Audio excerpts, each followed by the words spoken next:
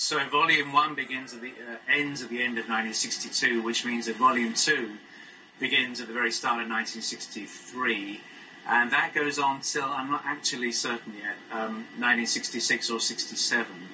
And Volume 3 will pick up from there and go to probably the early 1970s, I would think.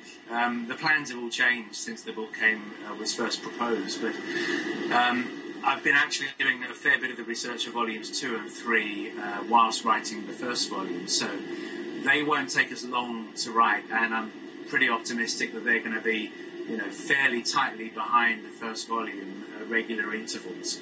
But the first volume will be out, as I say, we're shooting in autumn 2012. Yeah.